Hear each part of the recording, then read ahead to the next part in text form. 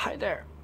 Now, for this part of paper 3, this will be the last part which I've decided to combine question 2 and question 3 at the same time. Now, for question 2, basically, all of the questions 2 that you see is actually more or less the same. Now, they'll always start off by saying that probably you have to state relationship on the graph, extrapolate the graph. Now, what is extrapolation? Now, see, when they say extrapolate the graph, what you're trying to do is just to join the graph, draw a line until it intersects at the y-axis. Now, at this point, you will use a solid line, remember. So this is already done extrapolation. So what about the relationship here? This will be t squared is directly proportional to L. Now, then here you get a question that says, using the graph, determine the value of t when the length of pendulum L is 30 cm. At this point, when using the graph, show on the graph, this question can go up to 2 marks. So what you have to do is that you're going to show here 30 cm. So remember, watch, I use dotted line. It might not show on this video nicely, but this is actually a dotted line. And then I have to do from here, I'm going to do another dotted line across. So hope you can see that it's a dotted line. And then I just have to take this reading, which is 1.4. So it means 1.4. Now, that's a thing that you have to be very careful. See, the axis is t squared. So this is actually t squared equals to 1.4. But they want to find value of t. So t is equals to root 1.4 seconds, which you can calculate it out. Now, here, in this video, I won't show you the calculations because I want to get this done fast. So I'll go to the next portion. So remember, they'll always call you to use the graph to determine the value. You just have to be very careful, look at the axis, and look at what they really want you to find. Now, this comes to the second portion.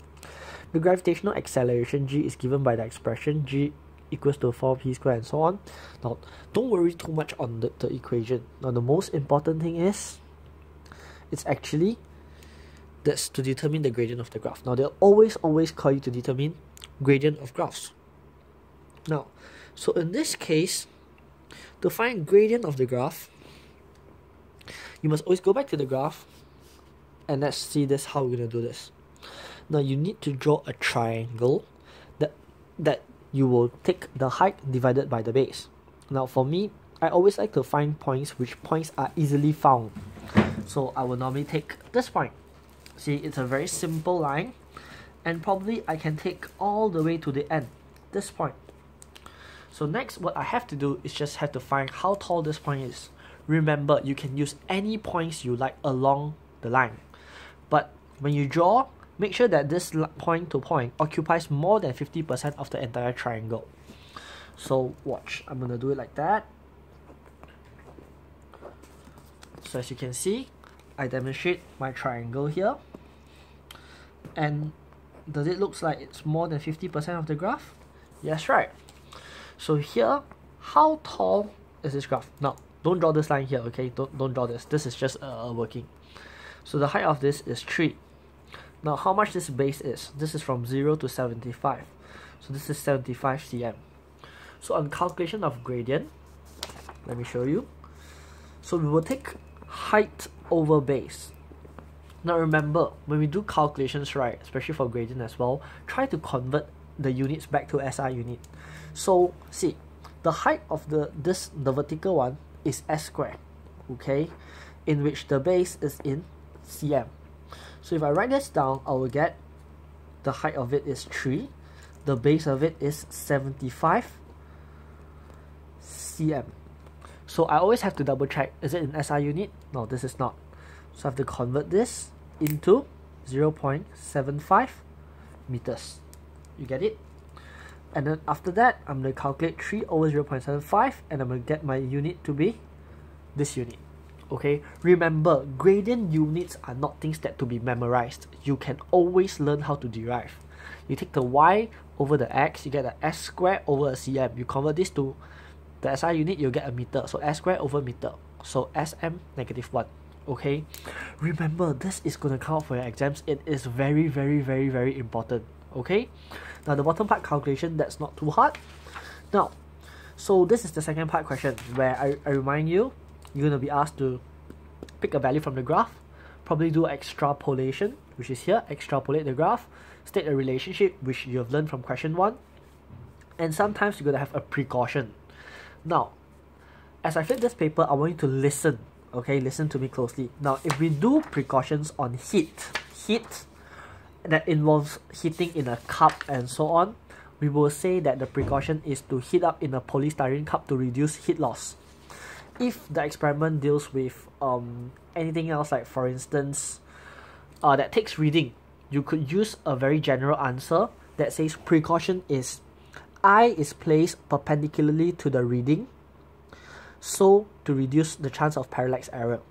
Okay, you cannot say to improve experiment precaution by saying taking average reading. If you write taking average reading, that's always a wrong answer. So either talk about the parallax error, or if you truly understand the experiment, then you can talk about the precaution there. For precaution, normally I will go through it in class. So if you really come across this and you want to know more, you could comment at the bottom. I'll try to reply it as soon as possible. Now, section B on design experiment. I'm gonna like speed through this like very, very fast. So this is a 12-mark question. You're gonna have like 2 marks inference and hypothesis, and all the way aim and experiment downwards. So what I want you to realize is, don't go and memorize this. Okay, you're not gonna go through this and memorize everything. Now I'm gonna teach you how to get a few marks, not even needing to know how to do this experiment. Now, assuming that when you look at this video, you have yet to see experiments, you have not known any experiments. So this is a very no-brainer method, which means that you don't really have to study very hard to be able to fulfill this. So every time they ask you to do an inference and a hypothesis. Now, for inference and hypothesis, it's actually very easy. Now, always try to look at the picture. It says bubble changes when they rise up. Okay, so what's your inference, what's your hypothesis? Now I'll put the answer side to side. Now, as long as you can differentiate them and look at this, the size is the volume and the surface difference is the pressure. Once you get these two variables correct, you will basically get the whole entire question correct. Why? See, start of the question, you always determine what's your manipulated variable, what's your responding variable. So you have here the size, which relates to volume. The surface increasing is the difference in pressure. So this skill is probably that you have to practice, and if I look at it based on my experience, I know that my manipulated variable will be the pressure, and the responding variable will be the volume. Okay, now so once I get this thing up, okay, see my inference will always be how my responding variable depends on my manipulated variable. Okay, some of the books that you buy, you will see it says manipulated variable affects the responding variable. Both is equally correct. So see, this is basically your manipulated variable, your responding variable. So if you look at this experiment like that, as long as you can determine the manipulated variable and responding variable, you're fine. Okay, I call this the variable method. So you look at this, okay, now you got the inference ready. You know that this depends on this or this affects this. So what about your hypothesis? So the higher the pressure, the lesser the volume, right? So we talk about the dependency among the variables. So increases when decreases, or the bigger the volume, the bigger the pressure, the lower the volume. So it's again coming back to your variables and your variables. After this, you see that everything that I highlight will be just probably be the same thing. Now, because in your exams, you'll be asked to do this: inference, hypothesis, aim, and so on and so forth. So let me just go through the answer with you first. To investigate relationship between your variable, okay, your manipulated variable will be variables, and of course fixed variable, this one is something that you have to do on your own. And then your apparatus, no variables, diagram, no variables. Okay, now let me just stop here and let me get back to my paper. So if you look at here, the method is your inference is talking about your responding variable depends on your manipulated variable. So you're going to say that, okay, if your manipulated variable increases or what, your responding variable will change accordingly, either increasing or decreasing. So probably here will be decreasing.